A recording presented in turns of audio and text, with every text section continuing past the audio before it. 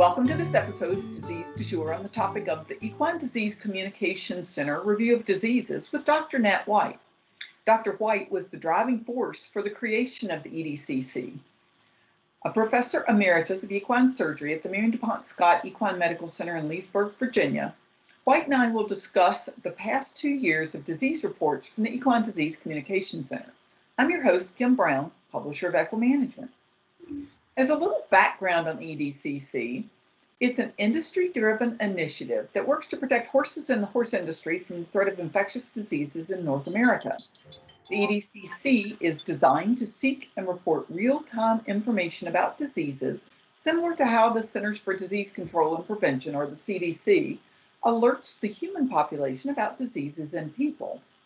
The first priority of the EDCC is to protect and improve the health of horses in North America. Real-time information on infectious disease alerts, quarantines, and regulations are vital to helping horse owners keep their animals safe and healthy. Infectious disease alerts have profound and lasting effects on local economy and can result in millions of dollars lost due to horses being out, quarantines, canceled events, and then resources that are allocated to containing the outbreaks. There's also decreased horse movement in an area where there is an outbreak. The EDCC works to provide up-to-date, completely verified, and easily accessible information that's easy to understand for equestrians in every facet of the industry. In this way, the EDCC helps to decrease the economic impact of an infectious disease on the $122 billion horse industry. The Disease Du Jour podcast is brought to you in 2021 by Merck Animal Health. Welcome to the podcast, Dr. White. Thanks, Kim. I appreciate being able to participate in your podcast today. Well, first, I just want to thank you for all the hard work and the blood, sweat, and tears you put in to getting the EDCC launched. I know this was a project that you worked very hard on to get support and get it up and running, and it is very valuable to the industry. But can you tell us, where do these disease reports come from? The reports are the basis for our information, and I think it's good to emphasize that the whole idea of this is to prevent disease spread and also to prevent rumors from spreading, which can shut down the industry. Reports come from state veterinarians as well as attending veterinarians. If the disease is reportable, the state veterinarian will send us an alert. They fill out a form on the website with the information we need. We take that and make an alert, which goes out daily, or in some cases as soon as we know there's an emergency. And you mentioned reportable diseases. So what would some of those be, and why are some diseases reportable in some states and not in others? Each state makes up their mind about which diseases are reportable, and some of those are important to the horse industry, such as equine herpes, strangles, other things like influenza, but not every state has the same list. And so we don't always get the information from a particular state if that disease is not reportable, and if a veterinarian attending the disease doesn't send it to us. So how can veterinarians get involved in reporting these confirmed diseases, even if they're not reportable in their state? Any veterinarian that has a disease that's confirmed by a test can go onto the website under the Reporting of Disease tab, and you can go there to fill out the form, which is online.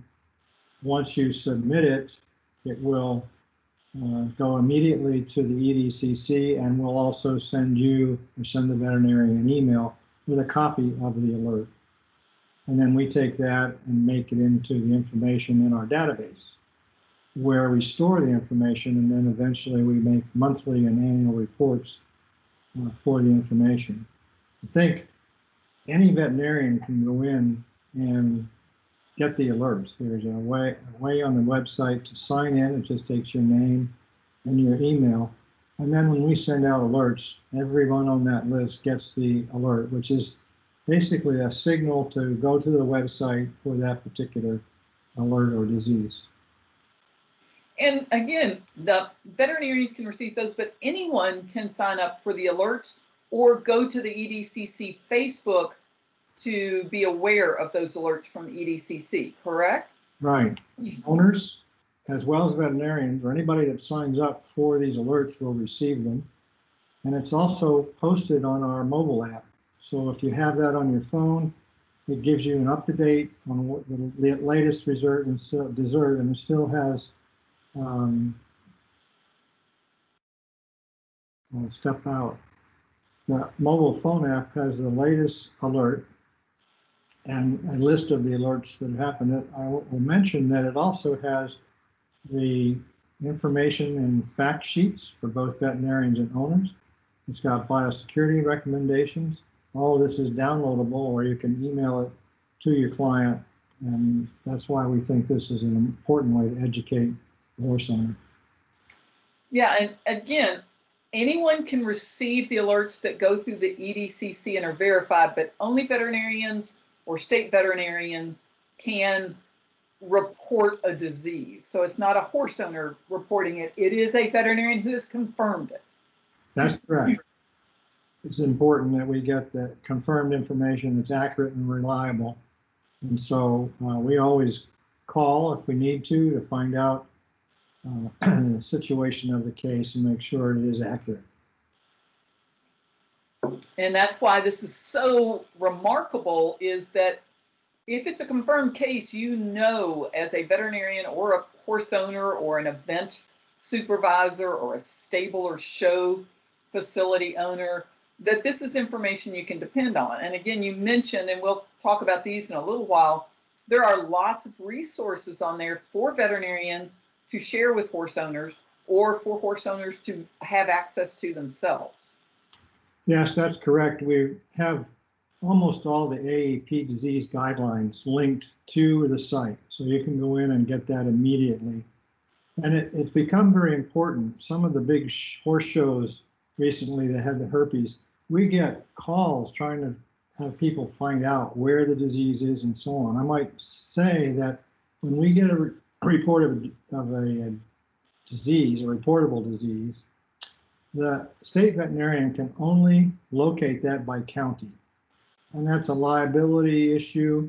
So we can't expose the exact facility or town and so on, but at least the information is out there and people can seek from other media where the disease may be located. I think one of the most important things about it is that with our alerts, we strive to show that the disease or that facility is quarantined. This gives a lot of relief to people to know that state veterinarians there, attendant veterinarians taking care of it, and there's minimal risk of any spread of the disease. Right, and just to give a plug to Equine Management, we try to run all of these reports on our website and on our Facebook, and we try to put maps with them to give people a little idea of where we're talking about. And again, this would be a county map, not this is where the facility is, unless it's a racetrack that has been named in the alert.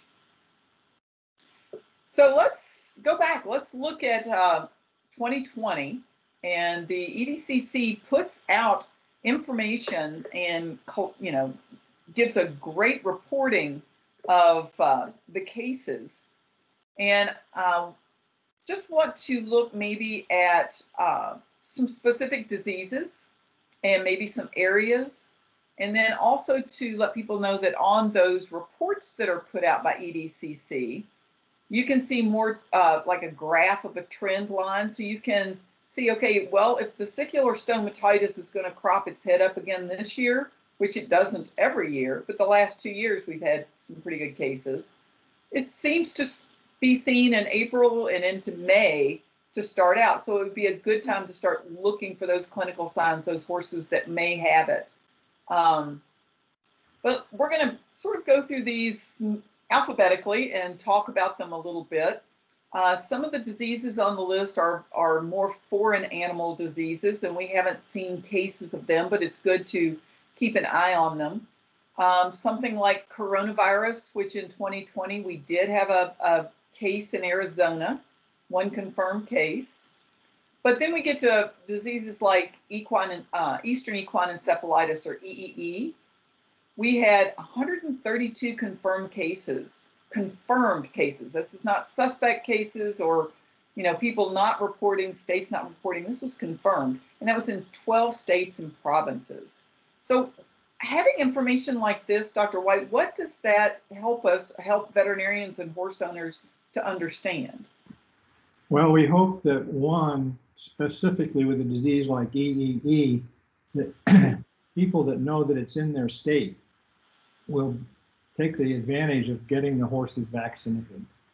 It's so important to know that that is in the mosquitoes in that region and it's infecting horses, and that you can get a vaccination from your veterinarian to prevent it. We know that it's also a sentinel for human EEE. And so some of the states will use that once we report it to say they look for in mosquitoes, they look for the virus, and maybe it can help prevent diseases in humans. So those are great points. And, if historically you've had EEE in your state, and just to mention the 12 states in 2020 that had it were Florida, Georgia, Louisiana, Michigan, Minnesota, North Carolina, New Jersey, New York, Ontario, Canada, South Carolina, Virginia, and Wisconsin. Now, that doesn't mean that's the only states that can have EEE or that it will reoccur this year. But as Dr. White said, we know that mosquitoes in that population of horses have spread this disease in the past. Then you had also on the list have herpes virus abortion, which in 2020 occurred in Ontario, Canada, and South Dakota. And we know this can vary from year to year. What would you say about the herpes virus? I know we're going to talk about abortion, neurologic, and respiratory herpes, but for the abortion, what do you say to vets and horse owners? Well, I think the important thing with that, again, is that the herpes virus is obviously in that horse and potentially any horses that are exposed to that horse. And so, again, it's important to know that that's there. Veterinarians will decide whether vaccination in that horse or group of horses is important in an attempt to try and prevent the abortion. So just knowing where it is important, and that's why we want to post it on our alerts. I think the neurologic herpes virus is one that most people pay attention to, and it's much more prevalent.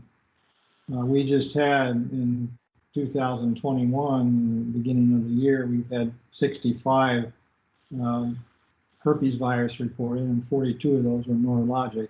And this is the time of year that they normally occur, and we've seen that in our postings. And again, for the abortion and the respiratory forms, there are vaccines, and there is evidence that the vaccines can help in perhaps the neurologic form, although there is not a vaccine licensed for the neurologic form, correct? That's correct. We know that horses that have been vaccinated can still get the neurologic form of the disease. And there's lots of questions about why that's the case.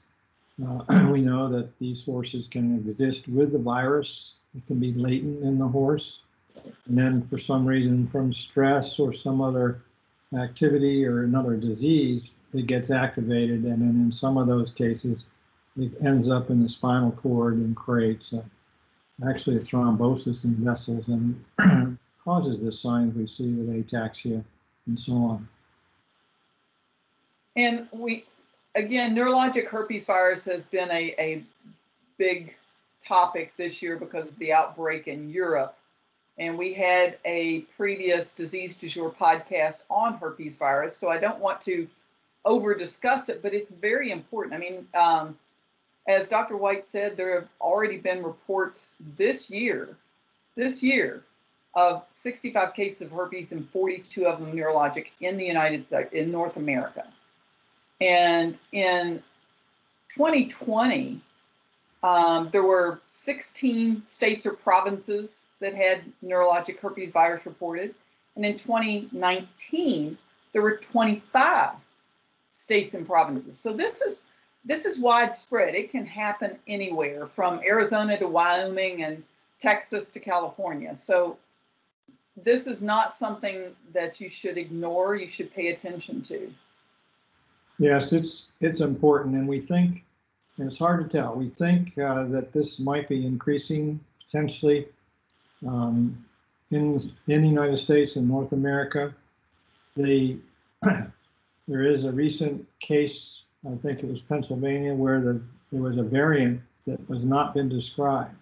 And I think they're working on that. But it's important to notice that this can be a fatal disease, up to 30%. Horses that are neurologic can have to be euthanized. And so it's important to know that where it is and to try and keep up with it. So it's one of the reasons, not all states, but most states have this as a reportable disease because it is potentially a problem for the industry. The recent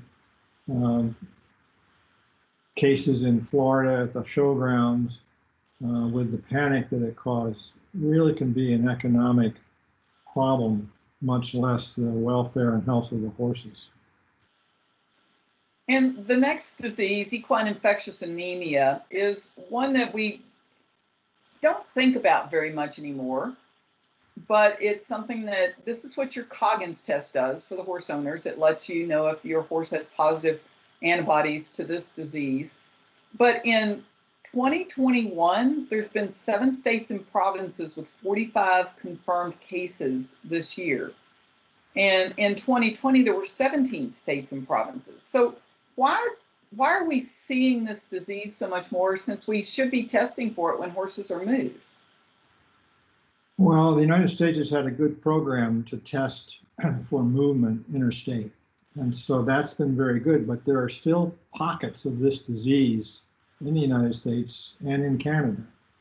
The other problem that we recently found was horses from Mexico that come in for the racing illegally are carrying this.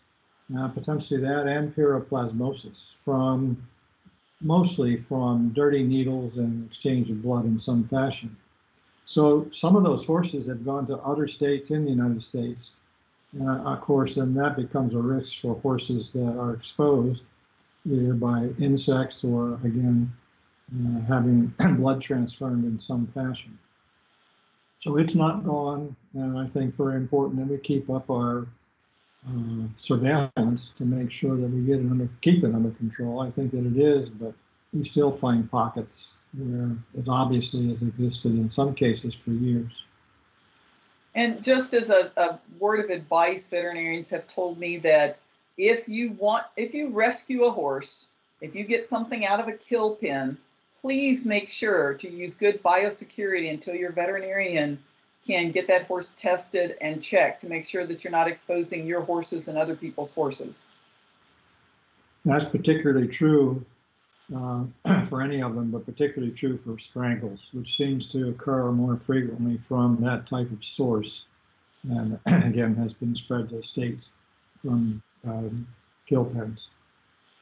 And again, strangles is one of those that you see in just about any state or province, easily spread. So tell us a little bit about some of the cases of strangles that EDCC has tracked. Today's Disease Du Jour podcast is brought to you by Merck Animal Health, the makers of prestige vaccines, Banamine, Panacur, Regimate, Protozil, and other trusted equine health solutions. Merck Animal Health works for you and for horses. Learn more about Merck Animal Health's comprehensive portfolio of products, as well as their ongoing investment in our industry, profession, and community at merckanimalhealthusa.com. They show up, particularly Florida seems to be a hotbed of this. And I don't think we know, other than the fact that it's transmissible by contact mostly, and that includes watering troughs, other implements that have come up with the horse, or by humans going from horse to horse. And so it's certainly in the population. although it's not as lethal as some of the other diseases, it can still be a problem. Then now we know that that strangles can be hiding in the guttural pouches for weeks or months. And so, like herpes virus, it's there, and how it gets out and becomes active again is not totally known. Yeah, I did see that Dr. Noah Cohen has a research grant to try and come up with a better blood test to try and detect strangles. So we'll keep our fingers crossed that we have maybe some better testing that we can find these horses. But again, in 2021, I think you had mentioned there's been 41 reports of strangles already this year. Yes, and I probably should note that when we started this, we didn't have veterinarians participating as much as they do now. So just because we've had 40 some cases, that doesn't mean there are a lot more out there, because in some states it's not reportable. And as of now, we don't have a lot of attending veterinarians submitting, and I'm hoping that we can convince people to do that, because it just helps to prevent the spread of these diseases. Yeah, it makes people more aware when you say, oh, okay, well, there's already strangles being reported in Florida. Maybe I should be a little more biosecure and a little more careful with what I'm doing. Yes, and particularly if you're traveling and they come in contact with other horses and at shows and so on, that's where it's spread. Right. And speaking of shows, we know that equine influenza is something that the USEF and FEI both have regulations on vaccination for equine influenza, but we see equine influenza across North America. And what do you have to say about this disease? Again, it's not usually fatal, but it can shut down an operation with fevers and so on. And of course, it's very transmissible by aerosol. And so it's there. It's out there. We get reports of it recently from Oregon, Rhode Island, Virginia, Washington. In fact, the Northwest seems to be a place where we see it commonly every year. So again, it's not as lethal, but horses get sick. It puts them out of commission for a while. And so it's good to know where it is so that it doesn't spread. And again, because it's not a reportable disease in many states, it's really valuable if private practitioners who confirm that there are strangles, that can help other horse owners and veterinarians to, again, keep a better watch out for this and to warn their clients about moving horses and so forth. We encourage attending veterinarians that get a confirmed disease, such as influenza, to enter that in the database by going in and making out a report. In some cases, veterinarians have sent us the information and also reported it to the state vet. And that's very helpful because we get the data that we need put in a database, such as the signalman and the condition of the horse. And then the state veterinarian, we always confirm it with them because it's their responsibility to make sure that everything's correct in their state. But it's very helpful to have the attending veterinarian for any disease to send it to us, and we will report it.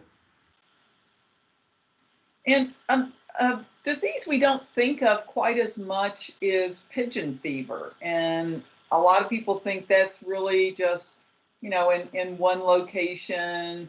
And I mean, what do you have to say about pigeon fever? Well, it was mostly in the western states. California was one, some of those southwestern states where it seems to be prevalent. But it's starting to creep across the southern states. And we're also seeing in the Northwest, particularly this year, even in Canada. So it's something that we don't think about. It is a disease that can be devastating to the horse, depending on where it locates. And in some cases, if it's internal, it may not be very treatable. So it's always important to know what to look for and to get it tested when you see these abscesses. And again, Potomac horse fever, which is another one that, was named for the Potomac region. You think of it as a regional disease. But in 2020, it was in 6 states from Alberta, Georgia, Kentucky, Massachusetts, Tennessee, all the way out to Washington State. So it is not a regional disease anymore, is it? No, it's not. We used to think it wasn't in the West until John Madigan did a lot of his work, and we know now that it's everywhere. And again, that's something to just keep in as a differential diagnosis if you're looking at some of these horses.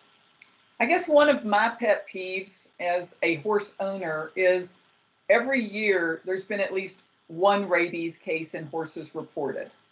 And this is a preventable disease. It's a disease that horses can get and spread to other horses and humans. So, I mean, why do we not see better vaccination protection for this disease, Dr. White? Well, one of the things that the EDCC has exposed, and that's the lack of vaccination for many of these diseases. EEE is one where we get horses reported and they've been unvaccinated. And so just like with rabies, it's out there. We don't think about it because it's rare, frankly, but it's still something that can be devastating and a huge risk for humans. So I think that hopefully, as one of the things EDC can do is to go ahead and emphasize the need for vaccination of these serious diseases. And veterinarians hopefully can convince their clients to do the same. Yeah, and for those who don't think that rabies is in the western states, because I heard that when I moved from Kentucky to Wyoming, in 2021, rabies was confirmed in Colorado. Right. So it's it can be anywhere that there's wildlife that can carry it. When we're talking about some of these other diseases, vesicular stomatitis, we had mentioned before, that's not something we see every year, and it is more of a geographic disease, but we saw it spread quite a bit to different states in the last few years. What do you say about VS? Wherever, normally it's considered to come from Mexico with the insect vector. And so depending on the environment, if that insect vector can survive, then it will spread wherever it goes. And so mostly it's in the western states, and usually the southwest, where we start seeing it first. And the EDCC doesn't count every case. Basically, the USDA is involved with this disease and keeping track of it. So we count premises, assuming that if the horse is affected, then others will probably be affected. And it's very strict quarantine for those facilities, again, controlled by the USDA. Our job is to report it so people know where it is. And one that we have been dealing with in the United States, North America, for, gosh, it's been over a decade now, is West Nile virus. And again, it's one of those that can be anywhere. So what is your advice to veterinarians and horse owners about West Nile? We have a good vaccine for this. And even though recently we've seen less cases, and I'm not sure if that's because there's more vaccinated or if because it's not as virulent anymore, but it can be a serious disease and it should be vaccinated for. Because you can't, anywhere there's a vector, a mosquito, so on, then they're at risk. And I don't think we're going to wipe it out. And again, this is one of those that in 2020, it was in 12 different states from California, Colorado, Florida, Kentucky, Mississippi, Ontario, Utah, Virginia. I mean, it wasn't just located in one place. And 2019, it was in 16 states and provinces. So, and not the same ones. And it's just something that has to be considered in your vaccination protocols, as Dr. White mentioned. And then when we talk about EDCC, this is the reporting, the disease alerts are really important.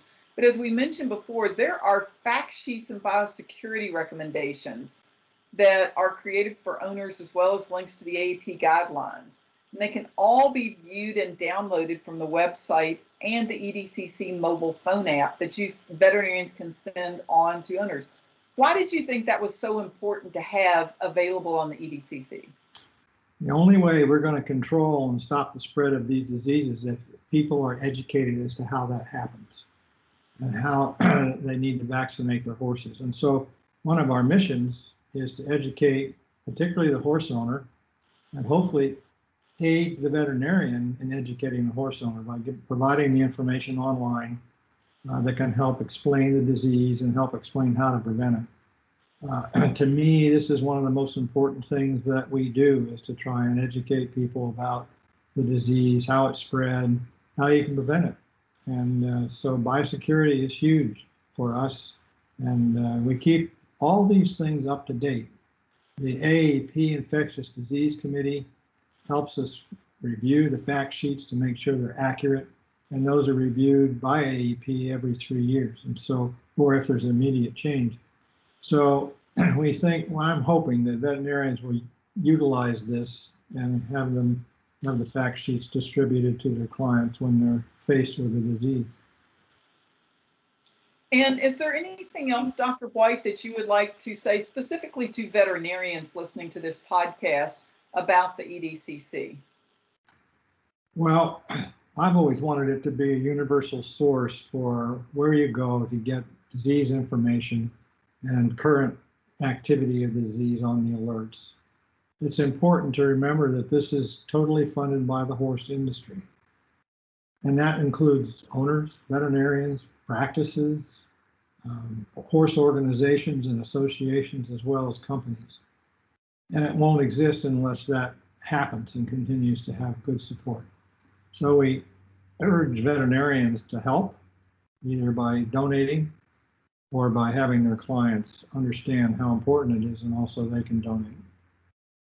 And the website and app both make it very easy. There is a support tab on the toolbar that you can click on and learn how that you can make donations to the EDCC to keep this very credible information out there that does help horse owners as well as veterinarians understand the diseases that are pertinent now.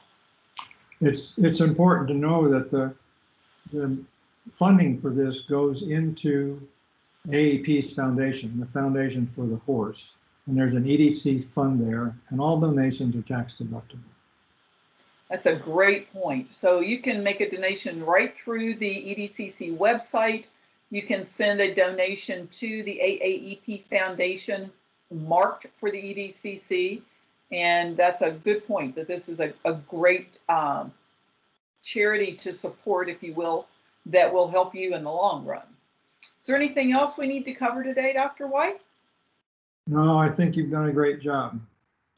Well, thank you. Thank you again for being the brains and the brawn that brought this about, that's done such good for the industry. And we want to thank our listeners for joining us today. And again, remember that EDCC is industry-funded nonprofit. So if you can help support this group, that would be wonderful. Thank you for listening to Disease Du Jour, and a special thanks to our 2021 sponsor, Merck Animal Health. You can listen to previous episodes of Disease Du Jour on iTunes, SoundCloud, or Stitcher, or your favorite podcast platform. And if you have any questions or suggestions, send an email to me at kbrown@equinenetwork.com.